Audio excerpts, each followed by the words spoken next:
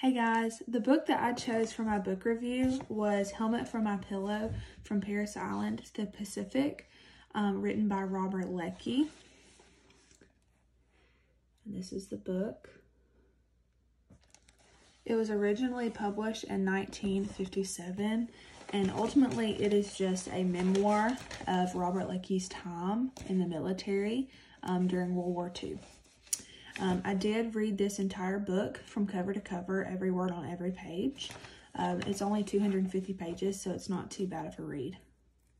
So, just jump right into the summary. I have some notes here. If I look down, I don't want to mess anything up. For respect of the military, I don't want to say anything wrong. So, I might butcher some countries, though. So, our story begins, or the memoir begins, right after Pearl Harbor. Robert Leckie enlists in the Marine Corps. He is a sports author where he is originally from. He enlists in the Marine Corps and is shipped to Paris Island for boot camp. Because of his poor rifleman skills that they learned about pretty early on in boot camp, he was assigned to the 5th Regiment of the 1st Marine Division after boot camp, and he was sent to New River. He is moved to New River and is placed into a machine gun company as a gunman assistant, essentially. And he meets some friends. A couple of their names were Hoosier, Runner, and Chuckler. They were not at his first they were not at Paris Island with him, but they were at New River. So he is shipped out to California after that, where him and his unit meet back up.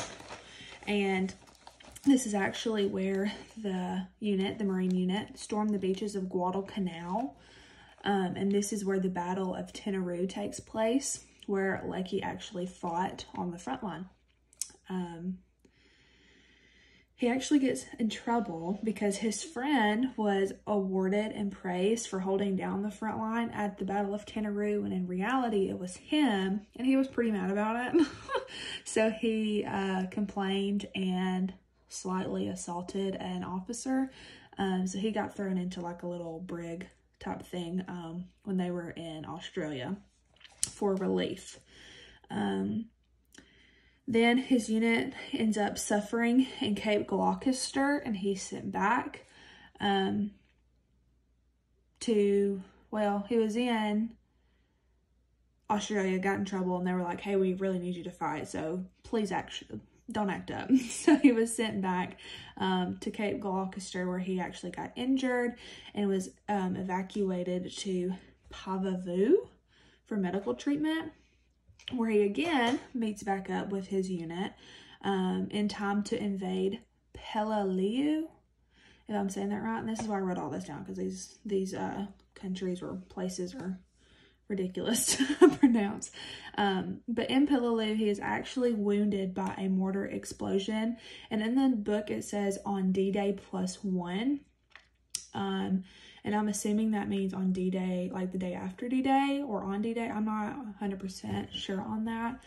But it says on D-Day +1 is when he was wounded. After the war ends, Leckie is discharged from the armed forces.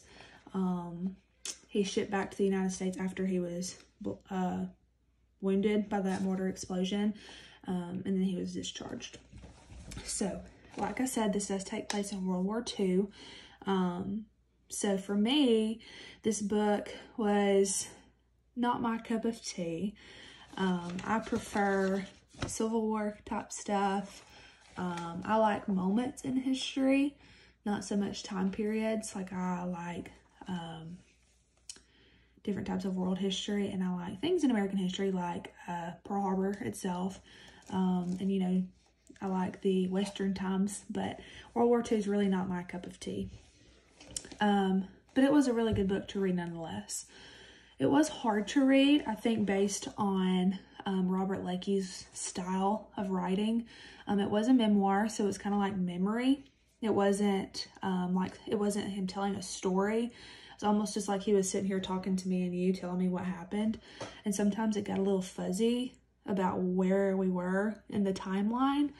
So I would have liked, you know, if this was written in current time, I would have liked for that to be a little more laid out accordingly and not just kind of like, this is what I remember, here we go. But other than that, there was some good vocabulary used in there. Some of them I did have to Google because it was a little out of my wheelhouse. But like I said, I would have liked it better if it was a story versus an all-around memoir. I'm not a memoir fan. I would recommend this book to certain people. My husband, we share a Kindle. He's actually going to read this book next because he loves World War II. And I recommended it to him because he's all the time like listening to YouTube videos of soldiers, veterans telling their stories. He loves that time period in American history, so gladly let him read that book. As far as the lesson plan goes, I kind of struggled with this because I knew that World War II is not mentioned until later in school years. So the youngest that I could go was 6th grade, which 6th grade at some places is still considered, you know, elementary ed because it is K through 6. But anywho, so for my lesson plan, I have it written down here. I chose 6th grade, and the course of study standard was Social Studies 6.6.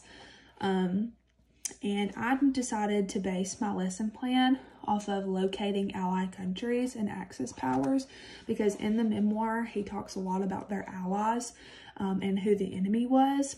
And that's something that I wasn't 100% sure on because I'm not real sure if I ever was like taught that. I knew who was our enemy, but I wasn't 100% sure on like where our allies were in relation to us or in relation to where these wars took place. So I think that would be a good idea to pull from that, is to locate ally countries like on a map and, you know, just remember, have that knowledge. And then locating key engagements of World War II. So that's like places. So we know Pearl Harbor took place before this book was written or before Robert Leckie was actually enlisted. But it's important to know about Pearl Harbor, so I think that would be good to locate a key engagement. And other battles that I didn't even know that happened would be like the invasion of Guadalcanal and the Battle of Tenerife. I had no idea those battles even took place. And then the invasion of Peleliu, like I had no idea that even happened. So there's like little battles here and there in World War II that I feel like not a lot of people, especially 6th graders, would know about. So that's another way I can tie in this memoir, the knowledge that I learned from it, into a 6th grade lesson plan, is to locate key engagements. So like small things throughout World War II that happened that made World War II what it was. So yeah, that is A Helmet for My Pillow by Robert Leckie. Like I said, it was a really good book if it's your cup of tea. Wasn't mine, but I did enjoy learning some new things. So thank you.